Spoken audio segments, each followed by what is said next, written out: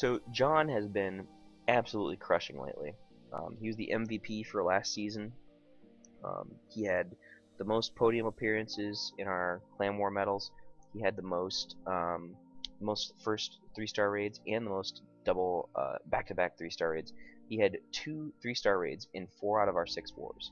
So he has really been performing at a high level, and I'm super impressed. John has been with us for a long time, and it's so awesome to see such long-time clan members growing and really becoming forces to be reckoned with in clan wars.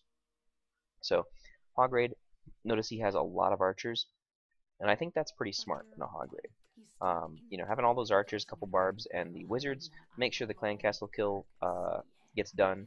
And you can see he has 33 hogs, so he's not really hurting in terms of hogs. I think this is a really good mix of troops. And using barbarians and archers and a wizard for the clan castle kill, I think is really smart. You know, using a witch is easier, but this method is very effective, as you'll see here. Gonna surround the dragon with archers, mix in a wizard or two, and the wizards are going to be able to do a lot of work to this dragon. No problem. As soon as that's down, drop his hogs. I'm not a fan of the one finger drop because you waste a lot of DPS that way. You know, but now the hogs start to spread out, and you'll start to see him really roll the base. You know, with 20 hogs on one defense, it just dies immediately. So now is where the hogs splitting up. This is where you're really going to see some effectiveness. A little bit late on his heal.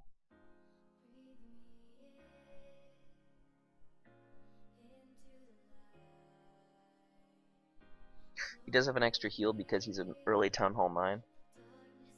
So, cheating a little bit, but you can see here, he didn't really need it. That last giant bomb out there, he probably knew about that and probably could have triggered it relatively easily before the raid, and not needed that last heal. So, you know, now it's just sprinkling the wizards. He never dropped his clan castle. I think he either forgot... Yeah, his clan castle was just bullshit. Didn't have anything relevant in there, just a bunch of random farming troops. So, a solid cleanup raid. No problem.